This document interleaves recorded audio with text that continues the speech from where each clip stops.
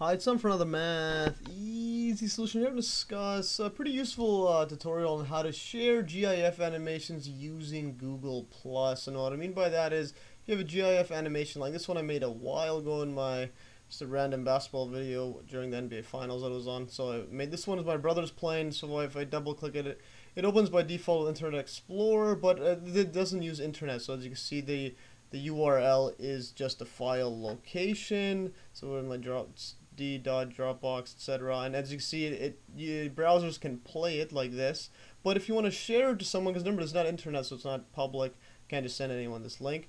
But if you were to wanting to share this with someone, well, the problem is you a lot of places. Well, what I mean by that first, if you go to share Dropbox, and if you want to just share it, you cannot really play it like that. I'll just drag this up, copy and paste.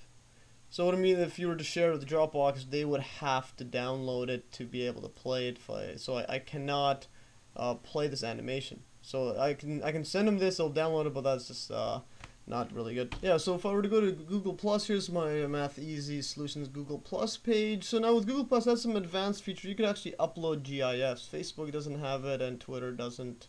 I don't think they have it. So anyways, if you were to so all you gotta do here now is just drag this in. So you just go to a post.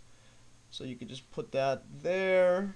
So while it's loading, I'll just write a comment. Let's say sick crossovers, hashtag NBA, hashtag and one, hashtag basketball, just hashtagging random stuff. So now it's up. As you can see, it's moving. So you can actually upload a GIF. So that's really good, but and also I have it public on this page. So now what you could do is just right click view image. So I don't even need to send them anything but this actual image. I don't need to send them my Math Easy or anything. So now I have this link, and this link is public, so I can go to any browser to text someone or Facebook message them this exact link, and they can play it. If I were to open, this is a Google Chrome. I'm not logged in. I don't have a Google Plus with the Chrome. I'm not logged in. So just to show you that it's public, I just copy and paste, and there you go. It plays it right here. So this is a useful little thing you can do just if you want to share any GIF to random people, or you made one and you want to share it.